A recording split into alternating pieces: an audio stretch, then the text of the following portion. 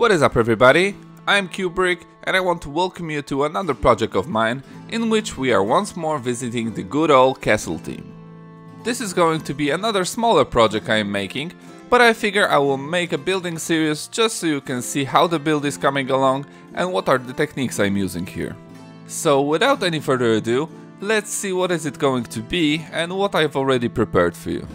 And to start out, let's talk about the theme, what the plan is, and then check out the minifigures, few parts I have already ordered, and the build progress itself. So the whole idea is to make a small castle diorama showing the Medieval Barracks using the new black Falcons I got on Bricks and Pieces some time ago. The build will be strongly inspired by buildings from Age of Empires and other similar strategy games in which the buildings are all compact and based on the form of a small square. The MOC will contain of a barracks building, a watchtower, and a part of a wall marking a small exercise yard with an archery range and some other elements helpful for training the knights. I will show you a more in-depth sketch of what the build will look like in the later part of the video, where I will talk about the current progress, but now since we're talking about the knights, let's see the squad that will be training here. And the first one we'll talk about is the commander that will be supervising the whole training with the help of his two trusted bodyguards. And yes, they are female cause I wanted to add some variety and I really like the idea of strong females in teams like this. Take a look at Brienne of Tarth from Game of Thrones for example. If she isn't badass, I don't know who is.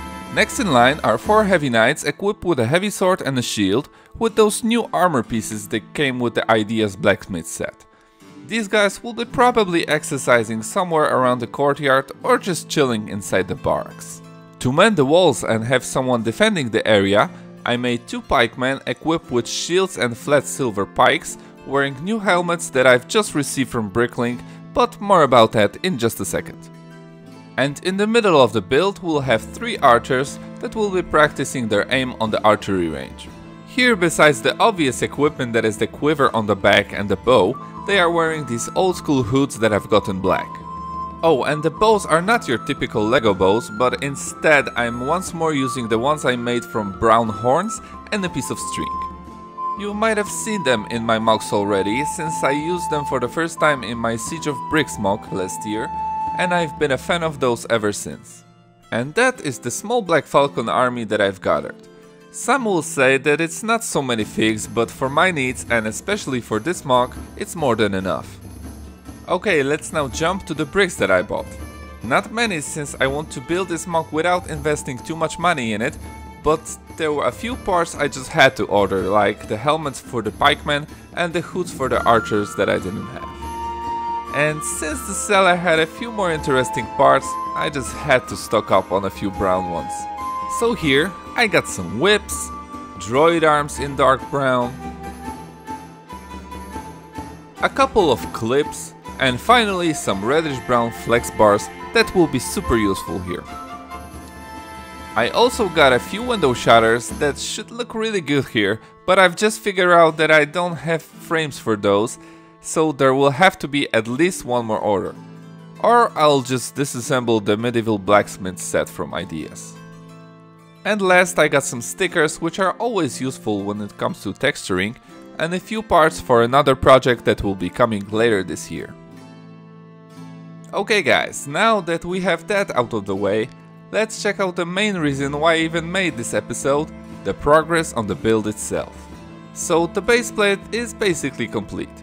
I went freeform with a shape similar to my last build, so that both would fit nicely on my shelf.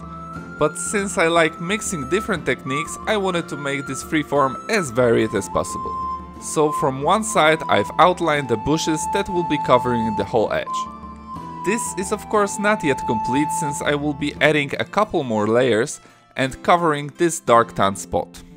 I don't want the bushes too high though, because I don't want it to be covering the archery range. As for the range itself, now it's just dark tan surrounded by grass, but I may add some different colors later on, similar to the path on the right.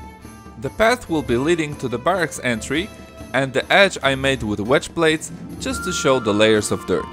The freeform on the right side, on the other hand, is completely different. I used the common snot technique over here with dark tan as a cross section of the dirt all around and added a few leaves just to mix it up. Covering the right side is something I wanted to do for a long time, that is mixing grass stems with these big leaf pieces.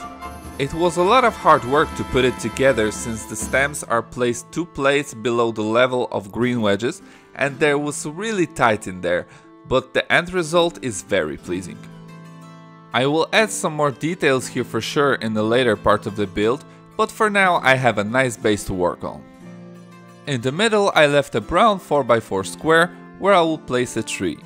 For now it's just a small placeholder using a minifigure suit, but I will definitely expand on it later on. For now I'm happy of how the base is looking.